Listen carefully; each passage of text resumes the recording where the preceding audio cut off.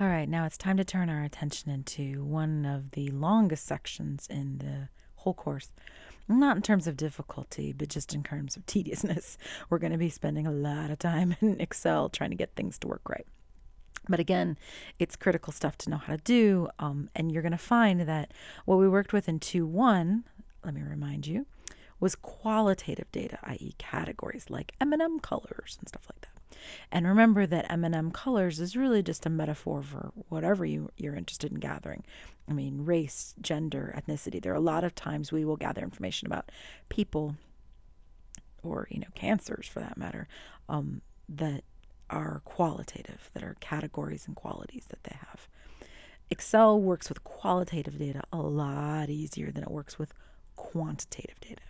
We are going to be tricking Excel on a regular basis to get it to do what we want, because somehow in Microsoft's imminent wisdom, they've been making this program for years and they haven't figured out how to make it work well for numbers, even though it's a number program. Don't ask me why. I don't know. Okay, so we're going to start with discrete data. We're going to organize it into tables and we're going to construct histograms of it. And then we're going to move on to continuous data, right? And remember, the distinction between those two is discrete data is countable data, not necessarily finite. You can count for forever if you had the time, right? But it's countable in terms of if it's something that you would think of as a count, like I count the number of needles on a pine tree, right? Nobody's got that kind of time, I know, but if you did, right, that would be a countable number. So in other words, for lack of a better thing, it's kind of no decimals, right? No decimal parts to it. Everything's rounded. That's kind of fuzzy definition. There's a little bit more to it than that, but and actually that's not quite accurate. I know if there's any stats teachers out there, but bear with me. Okay, so first thing we're going to do is explain why this data is discrete, which is just what I was just talking about.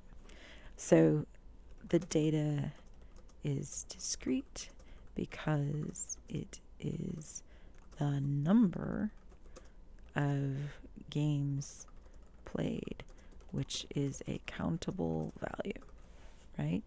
So this player, by the way, these are the actual numbers, right? So this player's played 9 games, this player's played 6 games, and so on. You can't play 4.23 of a game, right? Either you play the game or you don't, right? And this is not the whole game. This is just saying that they've ever got up off the bench, essentially, right? So this player's played 11 games, this player plays 12, and so on. Okay?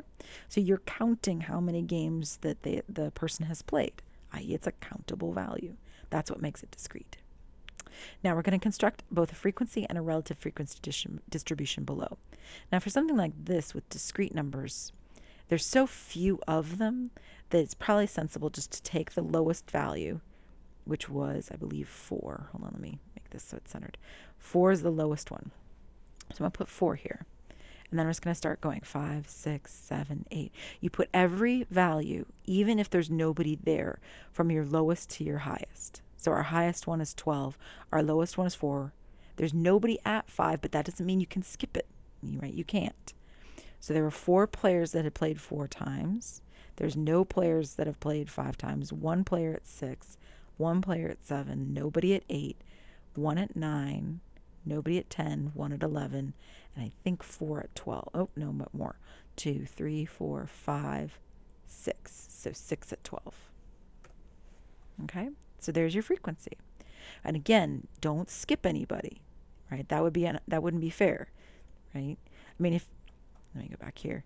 When I opened up that yellow, excuse me, it is yellow, but it's a yellow bag of peanut M&Ms. Just because there was no blue didn't mean that I didn't write down the blue category. I mean, blue is still a valid peanut M&M color, right? Same thing down here.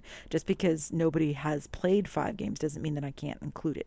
Besides that, when you make your graphs, you're going to want a horizontal axis that's a number line. You can't skip numbers on the number line. You got to have every number. All right, now what about the relative frequency? Well, let me bring Excel back up. Oops, here it is. And I'm going to show you what I'm going to do here, and I won't have time to do much else. But I'm going to click on sheet number 2 right here. I'm going to call it JCC basketball. Okay. And then I'm going to go back to this. I'm going to copy. I'm going to paste it in. I'm going to make it bigger so you can see it. All right, now we'll meet back here to find the next stuff in the next video.